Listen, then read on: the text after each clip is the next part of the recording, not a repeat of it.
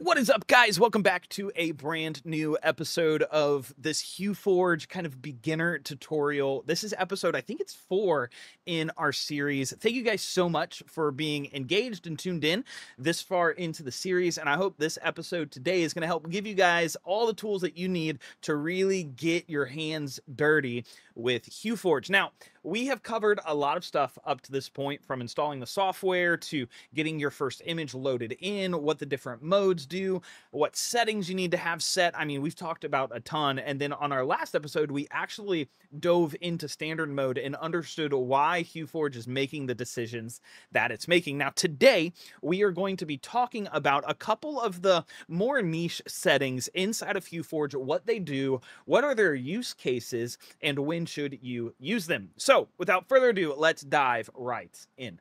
Okay, so we are inside of HueForge. You see, I have this image of an astronaut guy. He is hanging out here in space or on the moon or somewhere, and he's looking at the moon, I guess. And so this is our image. Now, for this episode, I want to cover a couple of the settings that you see around our software. So far, I've been very particular and said, don't edit the settings, leave them here, don't change them. I'll tell you when you need to change them.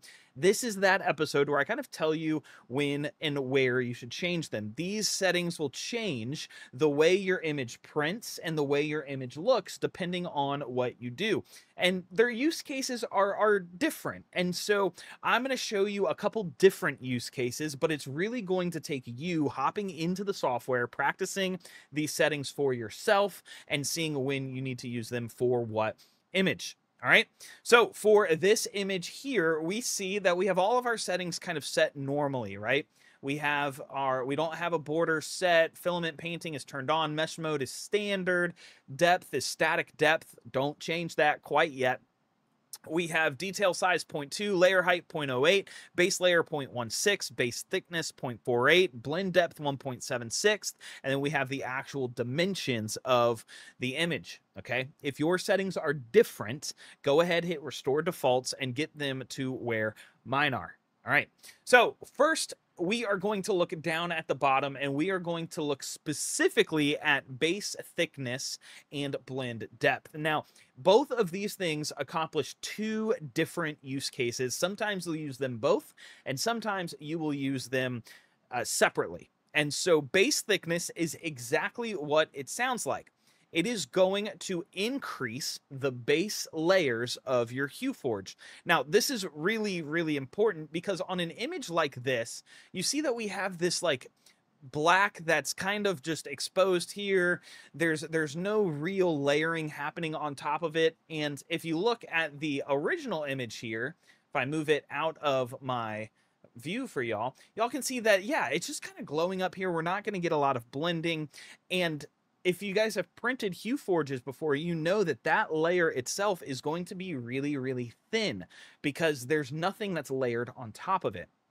We want to fix this by increasing our base thickness. If we increase our base thickness, it is going to do exactly what it says. It is going to make the base thicker. So the base color here being black, we are going to increase the base thickness, and I'm going to kind of zoom in here so y'all can see what this will accomplish for us. Our base thickness is at 0.48. We are going to up it by, let's do something pretty drastic so you see it. We're going to up it to a base thickness of 1.0. And I need you guys to look at everything that's going to be changing on the screen. Enter. Okay, we saw several things happen, right? If I control Z, we go back 0.48.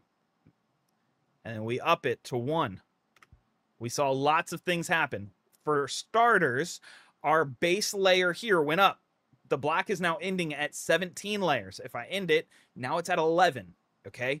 So when we increase the base thickness, this is increasing, and now we're at like layer 18. We have 18 layers of black, and you can see that this piece right here is significantly thicker, okay? See?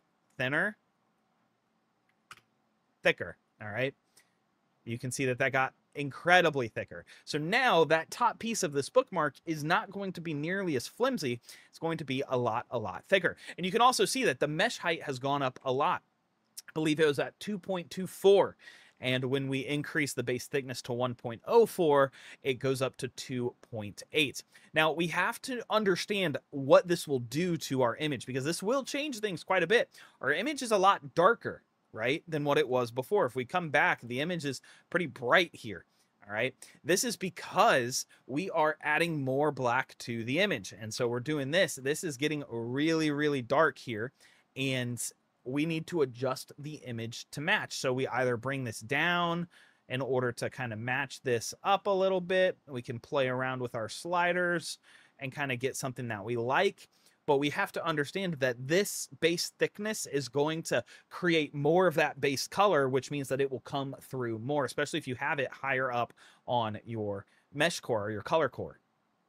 So sometimes then we will need to add layers because we have less layers here to kind of play with. We have 35, but our black is taking up so many. And if we bring this down some, it's not going to look nearly as good. So if we're going to keep, let's say, our black at layer 18, we want to have more layers to play around with our image for. And so now we're going to play with our blend depth. Now, blend depth is going to add a layer for each one you increase. So if I click this little arrow, I'm going to add a layer. Now I have 36 layers. If I click it again, now I have 37 layers.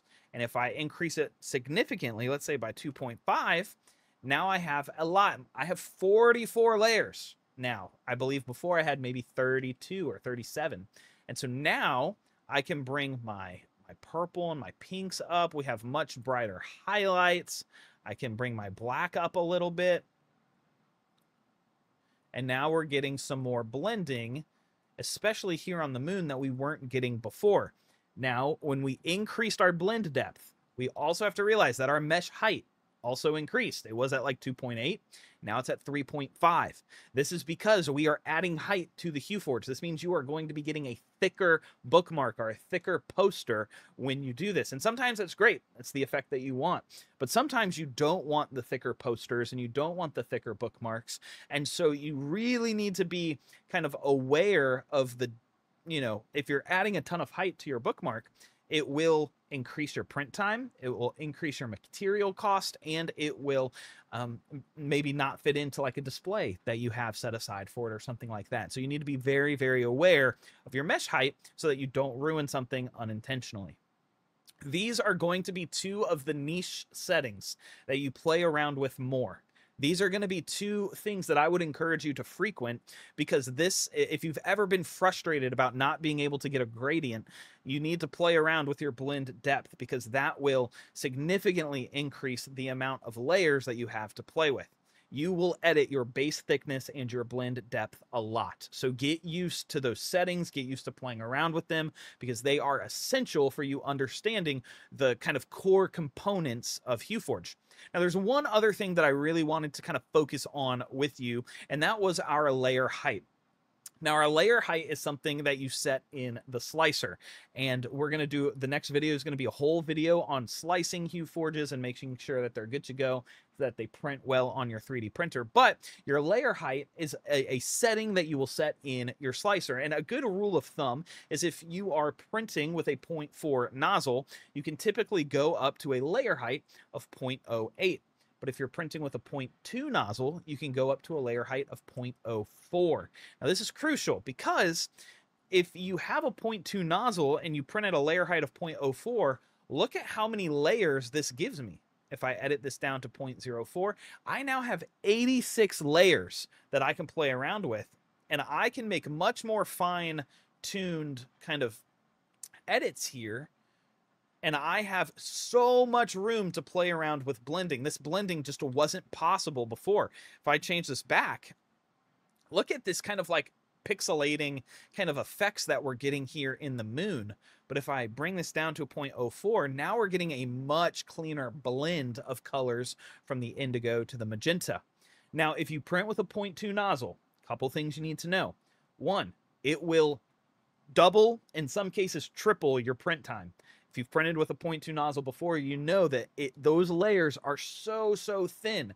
which means that you are going to increase your print time significantly. If you are a market person or you sell your prints and you are looking to make the most amount of profit for your prints, I would not recommend printing with a 0.2 nozzle unless the print absolutely demands it, because it will take absolutely forever.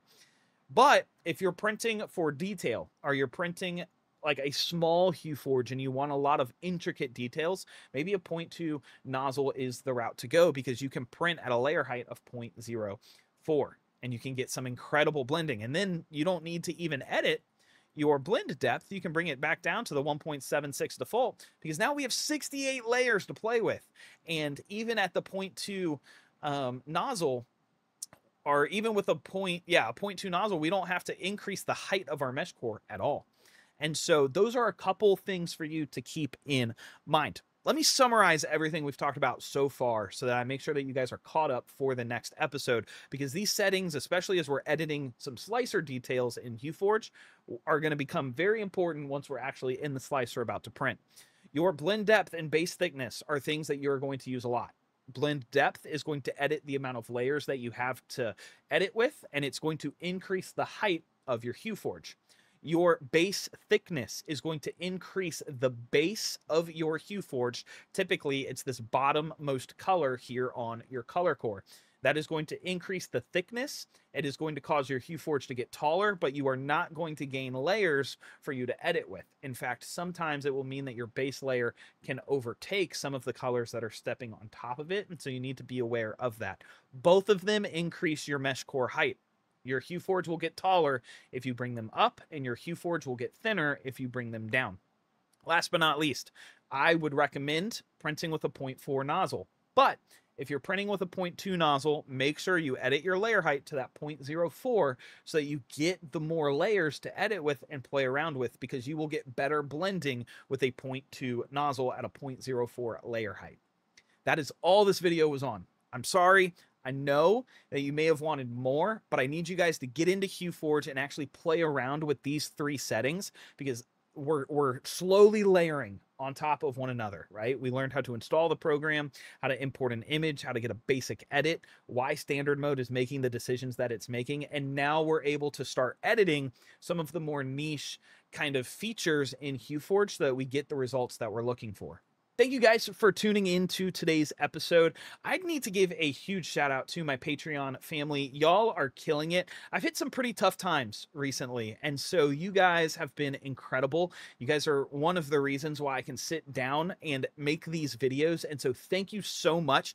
If you haven't checked out the Patreon, please consider it. It helps me out a ton. It helps me do this for free on YouTube, but you also get one-on-one HueForge coaching in my Patreon, which is just something that I know as I was learning would be super helpful. And I try to keep it as competitive of a price as possible so that you guys get the absolute most value out of it. So shout out to all of my current patrons. You guys are awesome. And if you're interested in getting some one-on-one coaching, check it out. It supports me and you get to learn HueForge at a little bit of a faster pace. Thank you all for tuning in to today's video. I hope you have a wonderful weekend. I hope you have a wonderful day whenever this video catches you. And I will catch you guys in the next one. If you're still here and you have some specific questions about HueForge, leave them down in the comments below, because I will be able to address them in that last video. We're going to attack some commonly asked questions from you guys, and so make sure to let me know what those are down in the comments below. Leave a like, and I'll catch y'all in the next one.